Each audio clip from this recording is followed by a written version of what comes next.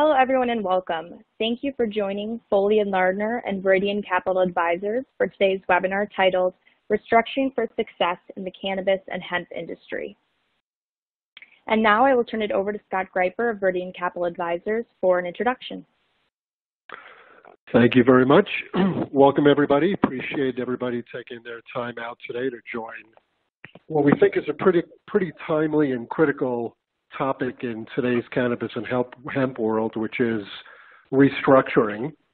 We've seen a lot of this going on in the industry, and what we're focusing on today is not only the right steps for restructuring, but what the goals are, which ultimately should be how to position your company for renewed growth, better access to capital, and ultimately visibility to a successful exit. I want to thank Ron Eppen and his team at Foley Lardner, Geoff Goodman, Joanne Molinaro, and Lauren Klippel for working with us on this presentation and partnering with us on what will be a series of webinars between our two firms.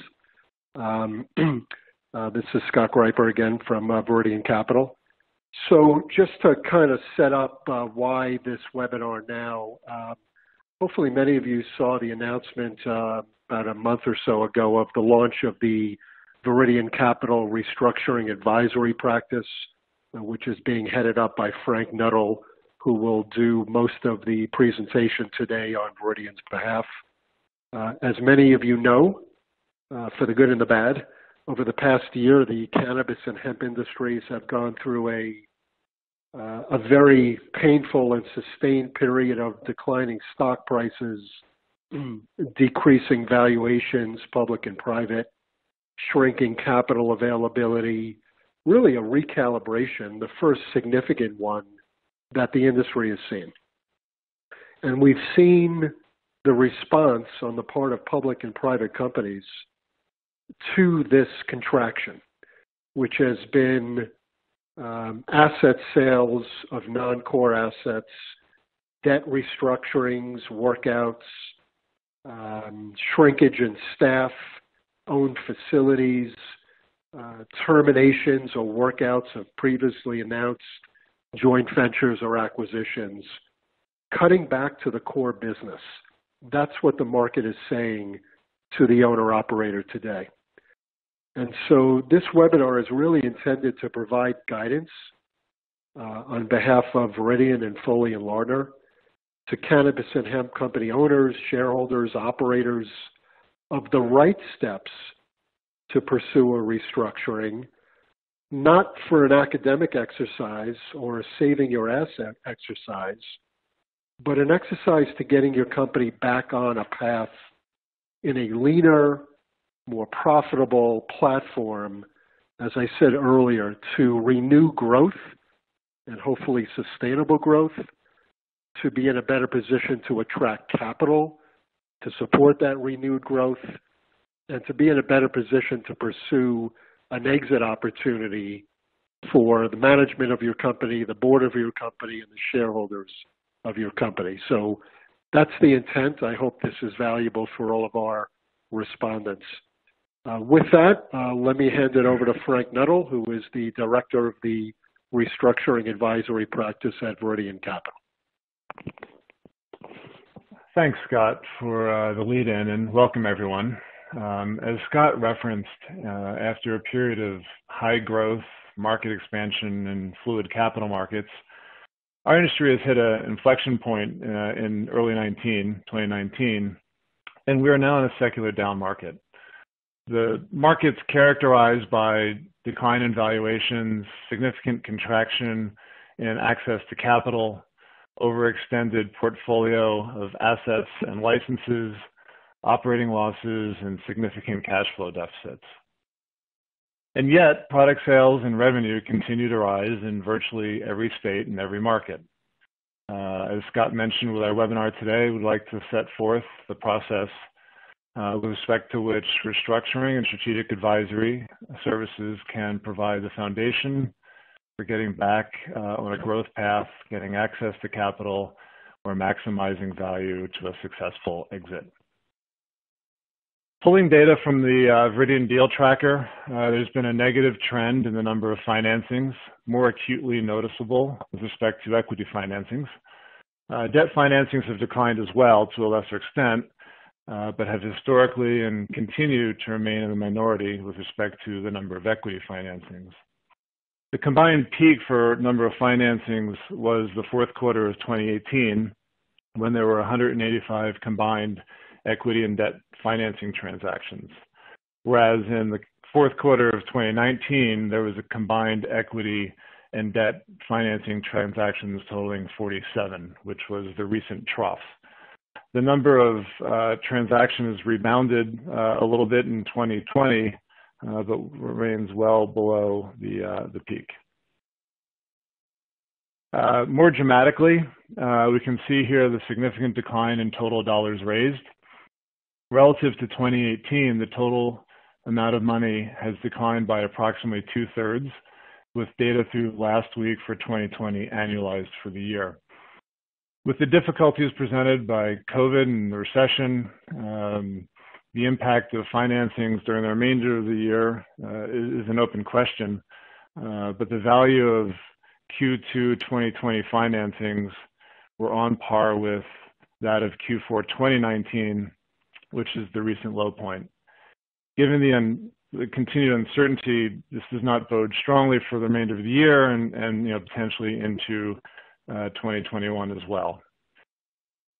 At the same time, the average share price for a basket of cannabis stocks declined 61% since the beginning of 2019, at a time when the S&P index rose 16%.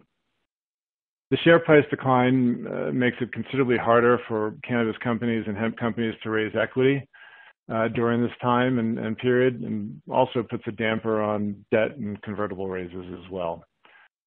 The share price decline is at least partly a result of the industry's failure to meet forecasts.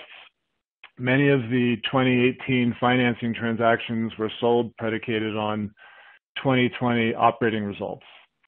As 2019 transpired, however, investors became increasingly aware from interim filings that the results wouldn't come close to matching the original forecast, leading investors to depart the space. Compounding the industry's failure to meet forecasts and projections, companies in our space continue to suffer from poor operating performance and high debt levels relative to revenue. Debt as a ratio of revenue for the 50 largest cannabis and hemp companies on the OTC market are over 2 times higher than the debt to revenue ratio for operating companies in the S&P 500 index. Further, many companies in our space were built assuming continued smooth capital markets and under a land grab mentality. This was done under the premise that expanding both within existing states as well as expanding into new states would be in an environment with plenty of capital, and that would be cheaper and more seamless than we have actually seen over the last couple of years. The result of this, as well as the tax drag of 280E and excise taxes, is that companies in our industry have significant negative income and cash flow from operations, driving the need to normalize those operations, restructure the business in order to access capital markets and drive future value. Tight capital markets and poor operating results have led to some early and recently announced restructuring and bankruptcies. We believe at this point that these are the canary in the coal mine and just the early adopters and early recognizers of financial distress. As we'll learn in more detail when our friends at Foley provide their insight, cannabis companies cannot avail themselves of Chapter 11, as was the case with GenCanna, a hemp and CBD company filing a bankruptcy in Kentucky, or to a lesser extent Green Growth, which declared bankruptcy for its Canadian operations and is restructuring its U.S. operations under state laws or outside of a regulatory environment.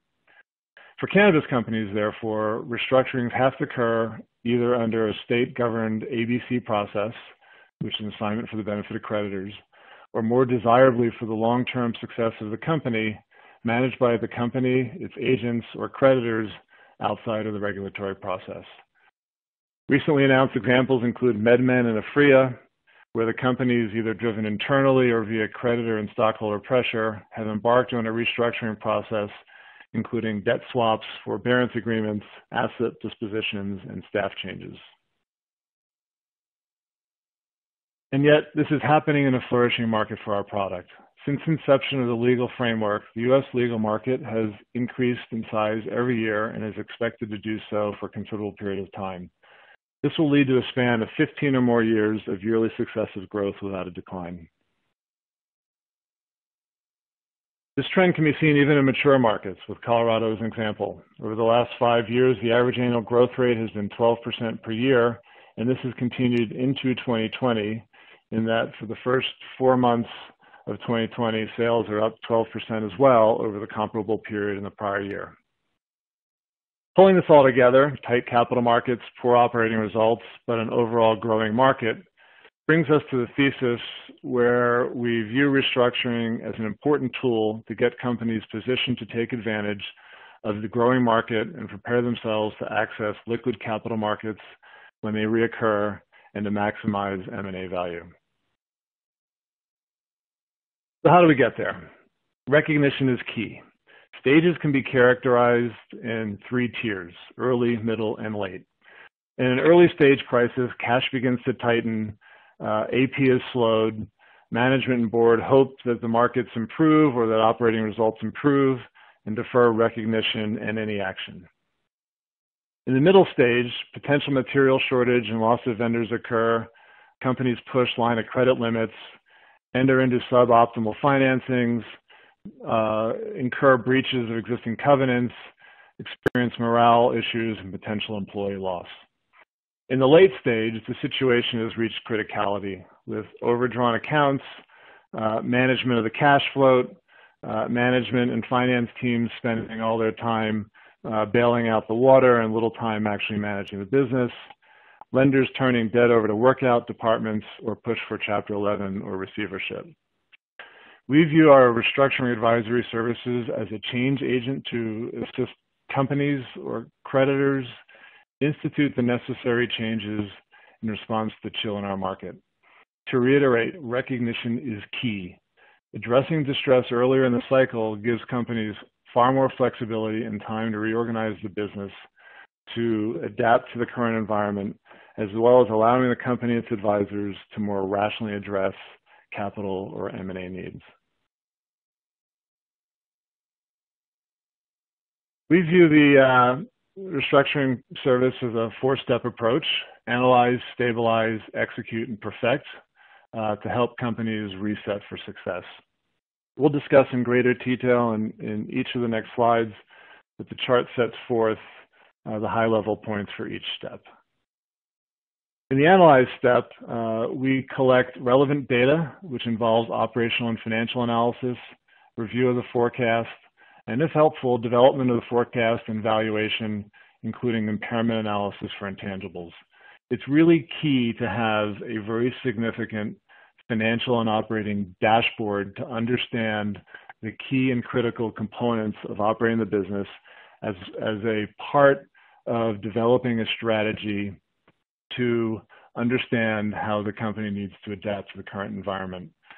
In addition to the data analysis, we'll review the debt capacity, debt instruments, and capital structure in relation to the company's business plan, all of which wraps up providing the foundation for the preparation of a set of recommendations that we'll provide to be enacted upon to get the company positioned for growth and to provide access to the capital markets. Concurrently, if the company is in the middle or latter stages of financial distress, we can also step in to assist management with the stabilization of the firm's financial resources. This is generally a set of emergency responses to staunch the cash burn, including the tranching of payables, acceleration of AR, normalizing of compensation, potential layoffs, closing of non-performing assets, and forbearance agreements. In addition, Viridian can assist with interim or bridge financing, allowing for a more logical approach to the restructuring process. The execution is the final step of the restructuring process itself. and is meant to set up our clients for a successful outcome and involves the execution of the plans developed in conjunction with the company during the analyze stage. Specifically, we assist the company to restructure both its operational and financial aspects of its business. On the operational side, this includes management or assistance in reductions in force, office closures, asset dispositions, and brand manufacturing, office cultivation, and other consolidations. On the financial side, in which it is often very helpful to have outside assistance, we assist with renegotiating debt instruments through debt for equity or debt for asset swaps, restructuring of the debt terms, consolidation of multiple different debt instruments into a new consolidated financing. Our financial restructuring extends to negotiations with taxing authorities and vendors as part of a global effort to restructure the balance sheet in the firm's operations. This all leads into the perfect stage, which is the final step in the whole process, and the stage in which we wrap Viridian's traditional core expertise of fundraising and M&A advisory around the company. So once the company has been through the restructuring stage and asset dispositions, right sizing of the staff, development of a new strategic plan, development of dashboard and financial and analytical tools to manage the company, Viridian can step in with either our fundraising or M&A advisory services to assist the company to re-access the capital markets or to position itself for an optimal M&A outcome. Specifically on capital raising, Viridian and its principals have considerable expertise in raising all forms of capital for our clients. Included in this are equity financing, pipes, debt and convertible issuances, asset-backed financings, and DIP and bridge loans. Overall, Viridian has executed 15 financings totaling $170 million in the cannabis sector, and our principals have raised more than $1.1 billion across 86 financings outside of the cannabis sector. With respect to M&A advisory, our team has a broad industry network through our experience in the industry, access through our board advisors, and data from the Viridian Deal Tracker to provide an extensive group of potential buyers and acquirees. To date, we've executed 10 cannabis M&A transactions or M&A dispositions with a total consideration of $390 million and in excess of 100 M&A transactions or asset dispositions across all other industries with total consideration in excess of $1.2 billion. Bringing the discussion back to our restructuring experience before we move on, we've managed restructuring transactions all across the spectrum. Some of the major transactions we've worked on include large debt for asset swap as part of a wind down of a NASDAQ company, leading into an RTO with an unrelated third-party company. Top to bottom restructuring of a firm leading to the closure of the product line, launch of a new business plan, entering a new end user market, and ultimately leading to the sale of the company to a large player in the industry. Managing a company through a Chapter 11 process, which included placement of debtor in possession loan and post-bankruptcy financing.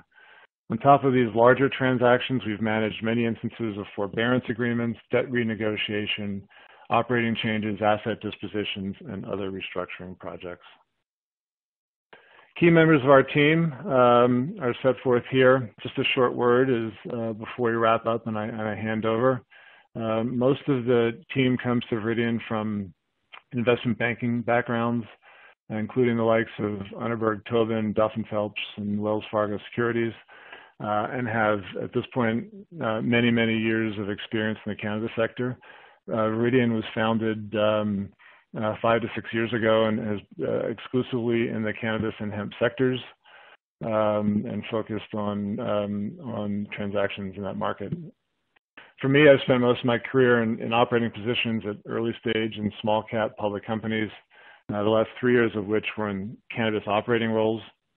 As CFO, I took one of the companies public on the Canadian Securities Exchange and subsequently managed the merger with a Canadian operation which led to the restructuring of the operation and closure of the management team in the United States. As I've had the opportunity to work on many of the transactions from the management seat, Viridian brings to our clients the full spectrum of banking and operating experience and provides us with a framework allowing deep understanding of the inner workings of company operations and provides us the ability to truly partner with the management teams of our clients in restructurings, financings, and M&A transactions. Just a way to reach us here. And now I'll turn it over to Ron. Thanks, Lauren. Thanks again, everybody, for taking some time out of your day today. A reminder that Scott, Frank, myself, Joanne, and Geoff will all be available for the last 20 minutes or so of this presentation to answer various questions. So please, if anything is on your mind, please submit it to the Q&A, and we will do our best to get to it. Thank you. Brief word about myself. I am one of the co-chairs of Foley Lardner's cannabis industry practice. Foley Lardner, as you may know, is an AmLaw 50 national firm. We have offices throughout the Midwest, Texas, and up and down the East and West coasts, as well as international offices in Brussels and Mexico City. We're a broad, multidisciplinary legal practice, and we have been active in the cannabis industry since 2014. And we've been active in pretty much all aspects of the industry, including corporate securities, M&A, insurance, intellectual property, including trademark and even some patent matters, litigation, as well as state-focused regulatory and administrative advisory services. With me today are two of my partners who are principal members of Foley's bankruptcy and restructuring practice, Joanne Molinaro and Geoff Goodman, and they have deep general experience in bankruptcy and insolvency, and they were also lead counsel for the Unsecured Creditors Committee on what we believe is the first Chapter 11 case involving a legal hemp company, Gencana, and both of them, I'm sure we'll talk a little bit more about that in a moment. So I just want to set the framework first for what we're going to talk about in the sort of two regimes that exist for restructuring. First is legal hemp, of which Gencana USA, which I just mentioned, is an example. Those are companies in which they can certify that the cannabis which they handle is less than 0.3% THC, and that of course has to be tested and demonstrated. Companies that are in the hemp category are federally legal per the Farm Bill and subject to essential interstate treatment as an agricultural good and all that entails. That does mean that hemp companies have access to national market, both in terms of sale of their product and access to their supply chain. It also means, most importantly, that when restructuring is on the horizon for a hemp company, federal bankruptcy reorganization is a viable option, and one which there have now been a few examples successfully working their way through the federal courts. What we refer to colloquially as cannabis or high THC cannabis means any company that is involved in plants having THC levels above the federally mandated minimum. This means that products cannot be shipped into interstate commerce, at least not legally, and therefore the supply chain for cannabis products and finished cannabis goods is isolated state by state. Thus, we've not seen the development of a national market for high THC cannabis. Instead, we've seen the development of a series of independent markets that have developed at various levels, depending on whether the state has legalized adult use or remains limited to medical. And of course, any company that has a meaningful connection with high THC cannabis is unable to utilize federal bankruptcy protections. And this notion has been proven out a few times recently. I know of a particular example of a vertically integrated cannabis company in Nevada, which tried for Chapter 11 protection in early 2019 and was immediately kicked out of federal bankruptcy court. We've also seen examples of companies where plant touching activities are but a very small part of a much larger organization, and it generally appears that any connection with plant touching, which can be visible to the federal courts, will result in federal courts denying jurisdiction. So just a few words on what is plant touching. That means cultivating, processing, transporting, distributing, or dispensing marijuana. And so some examples of things that would clearly be plant touching are cannabis dispensaries and retailers, cannabis growers and producers, cannabis wholesalers, suppliers who in particular are focused and entirely dependent on the industry for their products have also been caught up in this net. We have also seen examples of when it comes to access to banking services and other related things of landlords and even those who have a controlling financial or equity interest in plant touching companies, similarly being thrown into the plant touching mix here. Geoff? Thank you. Thanks, Ron. This is Geoff Goodman, and I want to talk a little bit about hemp workouts. And it's important because we're going to talk hemp workouts, and I want to kick it back to Ron for cannabis workouts, is to say, what do we mean by a workout? That's the important thing to start with. And a workout means that you're not entering into, at least as I'm using the term, and it's typically used, you're not attempting to restructure the company through any kind of proceeding, be that a bankruptcy proceeding, a receivership, an assignment for the benefit of creditors. We'll cover those more directly in the second part, a future webinar we hope you'll join us with. But a workout means you're working it out with your creditors outside of any kind of process. So you're saying, well, the first thing you say is it's outside of a process, and the first bullet point you have on the screen is bankruptcy potential, because that's important. The hemp, as Ron mentioned, they are hemp companies, so long as they don't qualify as cannabis, they don't hit the THC level, are eligible to file for Chapter 11. That was true already. It was borne out by the Giancana matter, which we represented the committee.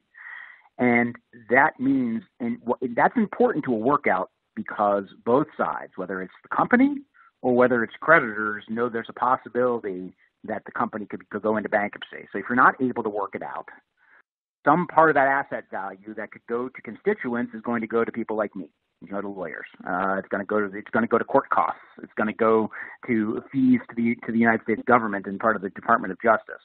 It's not going to go to the constituents. So that is something that hangs over a workout process.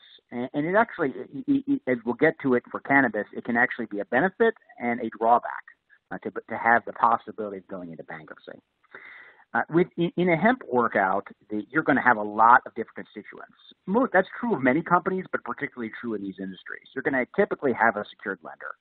And unlike in many other industries outside of the sector, you're not having traditional banks for the most part. It's mostly hedge funds, equity funds, and the like. So they may be those that are secured lenders, but may have warrants and other equity rights as well. You've got secondary secured lenders who may have mortgages, equipment lien holders. I'm mentioning going down a bit in terms of the farmers. You have in this situation, you may have farmers who are going to be both integral to the enterprise in terms of making money in the future, and also may have lien rights with respect to at least asserted lien rights, and maybe they're successful with respect to the crops that they've grown. That is an element that they're going to have a seat at the table. If you're not talking to your farmers early, you're not going to be able to talk to them late because they're going to come after you. So you've got to be aware of that dynamic. When you're trying to work something out of court, you don't want it to break down. You want that value to go to constituents and not lawyers. You've got to be aware of that. When we talk about ways workouts can be done, they can be done through a debt restructuring, where it's simply an issue of trying to get your paper more in order. If you jump into the process earlier, as Frank had mentioned in his presentation, you may be able to get through a workout solely by changing the terms of the debt, and doing a forbearance agreement with your lender, working out the terms, and that type of thing. Obviously, if you're farther along in the process, you may be talking about getting in new investors in the process to invest either new debt or new equity, or possibly selling the company. In a minute, we'll get to pitfalls for selling it outside of a bankruptcy process, but that is a possibility in a workout. And with that, I'll turn it back to Ron to talk a bit about cannabis workouts. Thanks, Geoff. So, as mentioned earlier, for companies in the high THC cannabis sector, federal bankruptcy protection is not a potential option, and so this does mean that that the parties, the key constituents, which include primary secured lenders, secondary lenders, landlords, suppliers, and trade creditors, and even equity investors, are all going to have to find another way to work things out, because the normal protections that go with reorganization under the bankruptcy code are not available and are not likely to become available absent some sort of positive legislative action from the U.S. Congress. So the types of actions that are typically necessary are most often, in my experience, are led by the primary secured lenders, who may or may not, under applicable state laws, actually have the ability to execute on the collateral that is pledged to them, but in almost all instances, they do have some level of pretty direct control over the company's cash flow, such that if they want to, they can largely force some sort of reorganization to occur. These reorganizations typically take the form of restructuring of the debt, as Geoff mentioned, oftentimes extending the payment schedule, and oftentimes providing for additional debt capital to flow into the company. A phenomenon that I'm sure many of you are familiar with is the fact that a number of cannabis companies have a large amount of debt on them. In some instances, too large an amount of debt for them to properly service it. And the exposure that secured lenders have to individual companies is often extremely high. These secured lenders, of course, are not normally banks or other traditional financial institutions. Oftentimes, they are alternative debt funds or even collections of angel investors or family office type investors. And so the financial exposure that they feel in a company that is in trouble is very real. I wanted to just say a few words about my experience in working with companies that are approaching the workout juncture. I've been involved in the industry since 2014.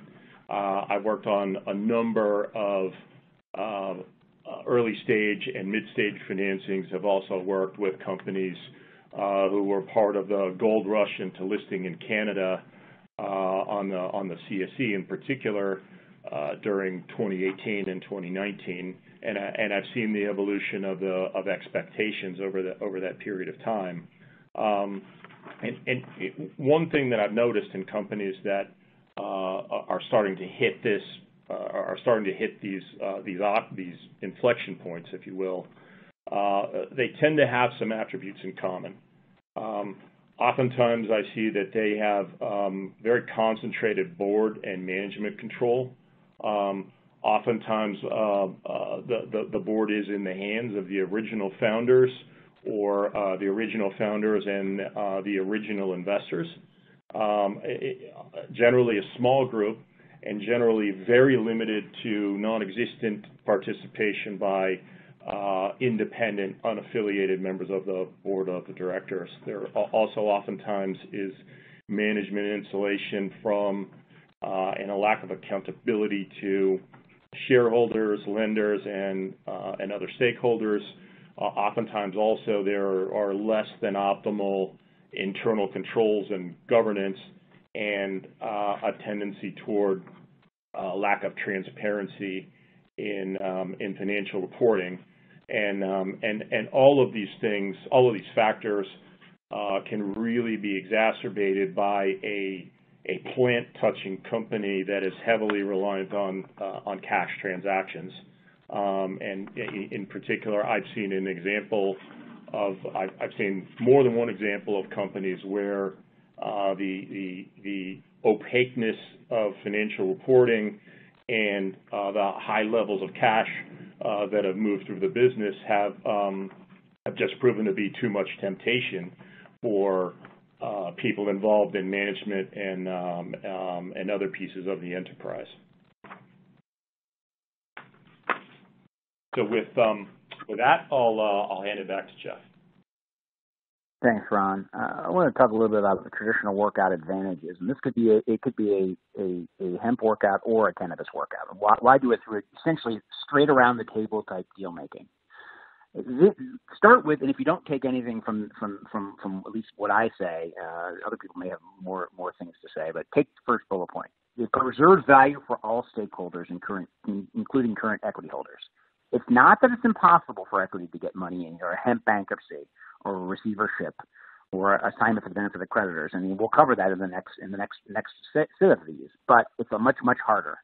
When the way to do it is through a workout, because equity has the seat at the table. If it gets in early, it can carve itself into the process and maintain the value for itself as well as its creditor constituents. In a way that won't happen a lot, or happens a lot less in other alternatives. Ironically, the unavailability of a federal bankruptcy alternative with cannabis actually enhances the possibility of doing a workout. Believe it or not, it's easier to do it when you can't go into bankruptcy, arguably, than it is in companies that can. You can't keep holdouts, and we'll get to that in a moment, but it means people understand that they can't just go into Chapter 11 and see where the chips fall. They really have to get creative and try to find solutions. It allows that creativity to take place, and we want to be a part of that. It also, some of the other points, it avoids the race to the courthouse, around destructive behavior, getting rid of, again, it's lawyers, it's transferring value from constituents to lawyers. And it also, here's an important one to talk about with some of your creditors if you're in trouble. You're going to minimize licensing regulatory issues. If you attempt to transfer, a workout in which current equity remains in place is not going to have the kind of licensing issues, regulatory issues that you're going to have if you attempt to have some kind of transaction, whether in or out of bankruptcy, that has new ownership. And also, the last part is there's no successor liability issues. If equity remains in charge, there's not an issue whether a successor should be liable for the debts of its predecessor. Next, I want to talk a little quickly about potential obstacles to the workout. This is the first one. Frank mentioned it earlier. I mentioned it earlier. Have matters broken down already? Get started early. Workouts are about trust because people are getting around the table and cutting a deal. It is incredibly more likely to be able to do that before people hate you. If you do it earlier, you're not going to do it the first sign of trouble. I understand that. No one ever does.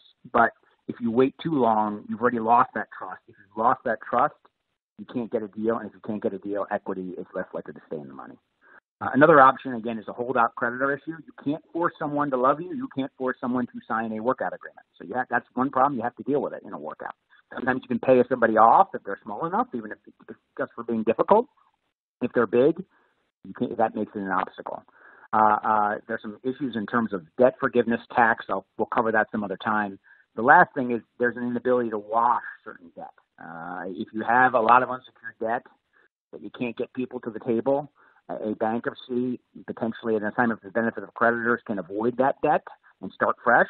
Obviously, if the debt gets too much and you can't get them to the table, an inability to wash that debt can be a huge sticking point. Briefly, in terms of an alternative to workout being a friendly sale, and I say a friendly, what we mean by this, it's in bankruptcy, you do a sale and the bankruptcy court approves it, and it's free and clear of claims. The court approves stamp and the new company takes over.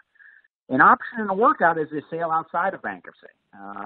You may be able to, if you can't get the creditors who are holdouts from my last slide to agree, you just sell the company to a newly created entity that may be some conglomeration of former lenders and investors who then take over the business. That avoids the holdout issue. They can't stand in your way. The problem with that is that you do have issues in terms of, are you liable as a successor for that issue? Could there be some kind of fraudulent transfer? Did the old company get fair value for it? Is there going to be, can you truly have a fresh start because you have companies that want to sue you for saying that this was truly some kind of fraudulent sale or successor sale? There are ways to minimize that. It may be the best alternative if you can't get holdouts to agree, but certainly there are issues for a friendly sale that don't exist in a bankruptcy context. And with that, I want to hand it over to Joanne. Sure. Thanks, Geoff. And we definitely want to save some time for Q&A. We see that people are submitting questions, so I am going to try and speed through the remainder of these slides. You will have access to this deck even after this presentation is over, so you can refer back to it. But I do want to touch on just a couple of issues here that I think are unique to hemp and or cannabis.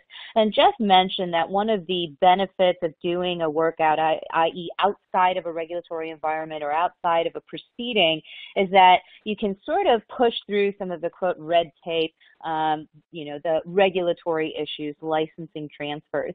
That said, as I think many of you who are on this CLE know, the regulatory issues can be mind-bogglingly Byzantine in this industry. And the hardest thing is that, of course, it's a moving target. The municipalities are changing their policies and their regulations, their guidelines, their rules, their ordinances every week.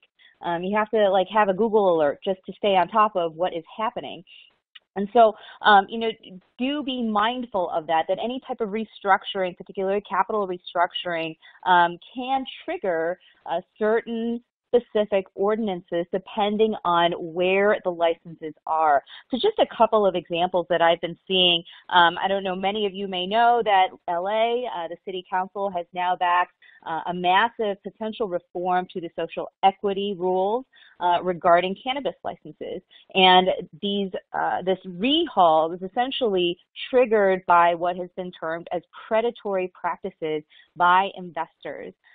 Social equity is going to be a big thing. And that's largely a function of what's happening in our world right now. And cities like LA, Chicago, and many other bigger cities throughout the country are now sort of embracing what they believe is their role to kind of promote the social applicants.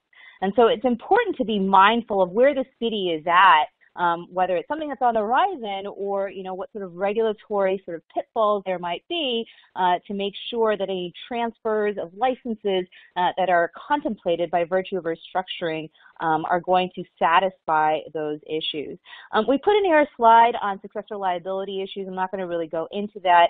I think the whole idea here is because unless you're in hemp, For a cannabis sale, you're not going to have a 363 free and clear order, which is sort of the gold standard of sale orders. And as a result of that, again, you're going to have to do a state-by-state analysis of what are the potential success or liability issues, depending on the kind of workout and or, quote, friendly sale that is contemplated.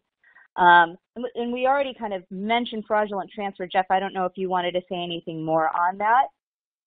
No, let's get ready to jump to Q&A. Okay.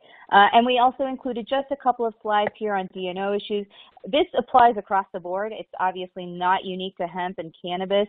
These are just a couple of slides for directors and officers who are potentially in an insolvency situation that they need to be mindful of. The biggest takeaway here is that if you are a D&O and you are concerned that your company may be insolvent, you really need to start thinking about, well, who are my fiduciary duties to? They are no longer limited to your shareholders.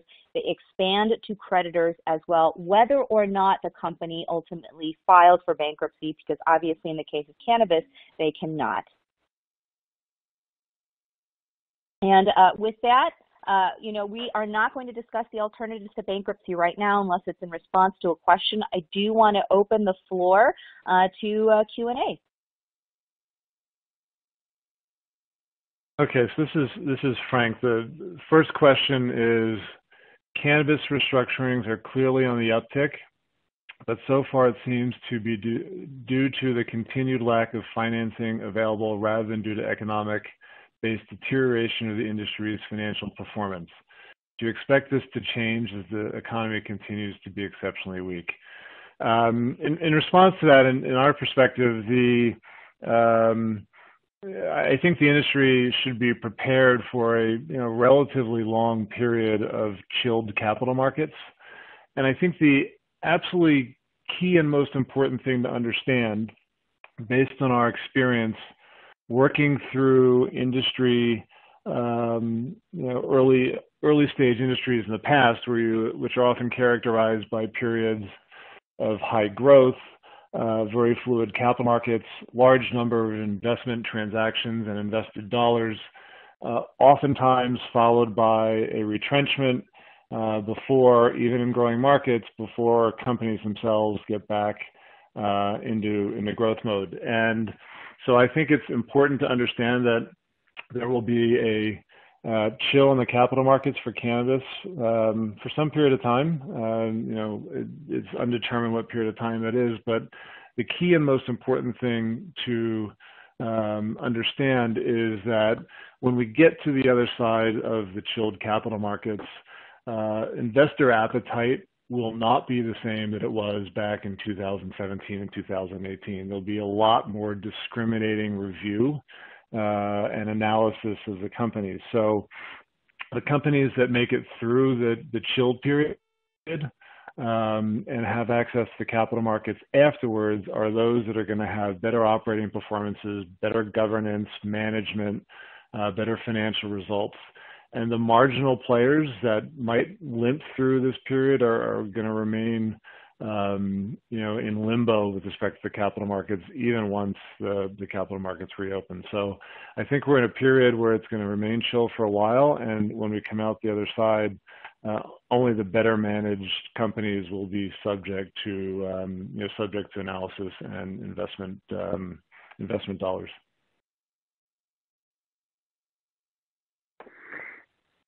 Great. The next question we have is it possible to do a partial ABC, i.e. just for one or a few assets versus the whole business?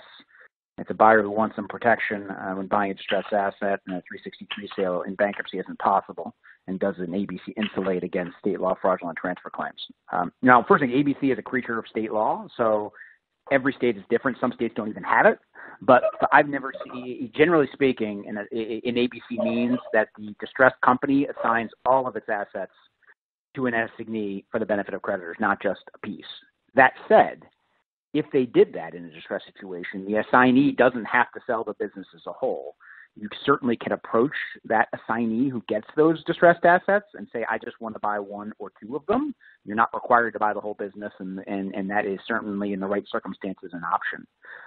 The in terms of the protection, ABCs they're not the gold standard, as Joanne says, for bankruptcy court orders in terms of no free and clear.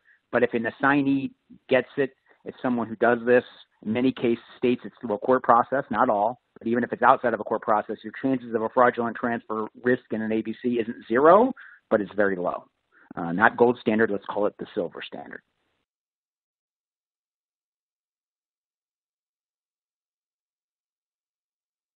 Turning to our next question, the question is, significantly reducing exercise prices on convertible bonds is a way to essentially do a debt for equity swap. Given that many cannabis companies have large amounts of converts outstanding, do you think this technique will become more common? What are the impediments to using this technique? So in response to the first part of that question, the answer is absolutely yes. As we set forth at various points earlier in our presentation, the debt level relative to revenue is much higher than the S&P operating companies.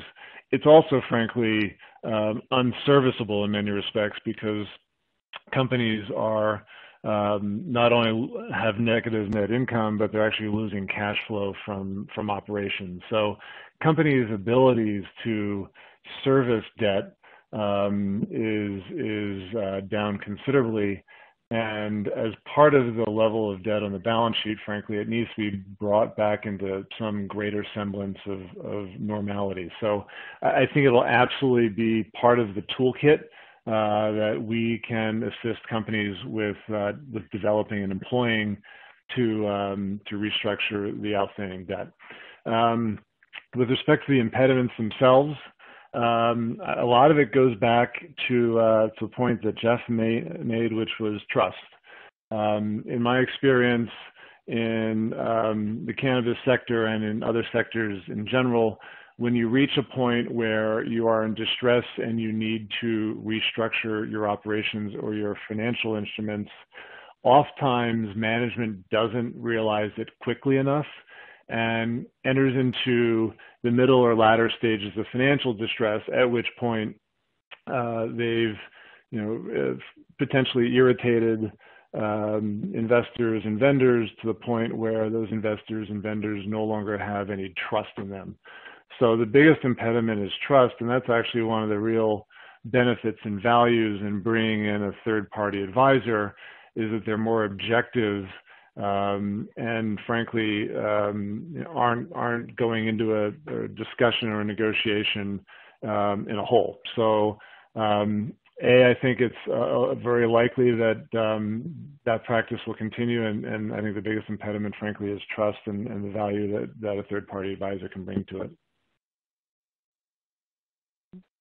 We also had another question. In a U.S. cannabis workout situation, what rights leverage does an unsecured creditor such as trade debt have?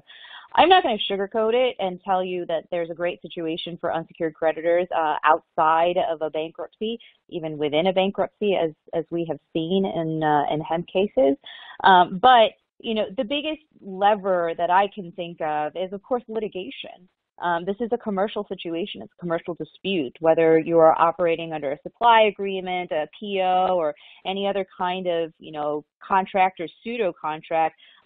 Those lead to claims. And in many situations, as far as I've seen, it is a default under a secured credit agreement for the debtor to be in litigation, and to have litigation against it. And obviously, separate and apart from having to deal with a litigious dispute with a trade creditor, the potential of defaulting under their primary secured lending agreement can be a big, big, big deterrent for the debtor, and may incentivize the debtor or the cannabis company to work with trade creditors. I would also say, obviously, collective action, if the trade creditors can get with like suppliers and like vendors who are similarly situated to exert pressure on that company through litigation or the threat of litigation, which could lead to ultimately a receivership over that company, that again is a fine,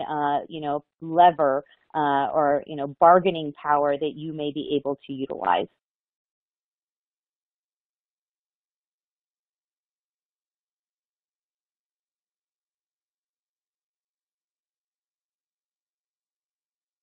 So we have an additional question from one of the attendees that I think is probably a little more appropriately answered by Geoff or Joanne, and that is, has an assignment for the benefit of creditors worked as a restructuring alternative in that the license issue could be a bar as compared to a receivership? That's a really good question. And you know, to be honest, ABCs are just an imperfect solution. And I hate to use the lawyer answer here, but it can really depend upon what the circumstances are that caused the distress to begin with, and who the receiver is going to be, and who the assignee is going to be. But you're absolutely right. I think that a receivership situation is likely going to be better when it comes to dealing with the regulatory landmines of license, you know, qualification, license eligibility, and license transfer, as we kind of talked about. Those are singularly unique to the cannabis industry, and assignees often are going to have much more trouble with that because they're sort of the equivalent of a Chapter 7 trustee in a bankruptcy. They don't necessarily have institutional knowledge of either the company or industrial knowledge to make them experts in, well, how do I deal with cannabis licenses? Whereas a receiver, oftentimes the company, together with its, you know, lender, who oftentimes is the one who puts the company into receivership, they can exercise some control over who the receiver is going to be, and hopefully that receiver has some know-how in the industry to navigate some of these issues. One last thing I'll add to that, this is Geoff, is that, you know, an assignment for them for the creditors is treated as a sale of substantially all the assets, even though it really isn't in the real sense. It's really kind of a transfer to effectuate a distribution. But you have what's deemed a transfer. So you have the things you can do about having the company hold the license while you kind of flip it over to the buyer. It gets tricky with the assignment process. I think there are probably ways with very experienced assignees where you can structure it, but it's a tricky situation for sure in a way that other situations are not. Okay, guys, this is Scott Greiper from Viridian. I think we've reached the magic 60-minute mark, so thank you, everybody, for participating.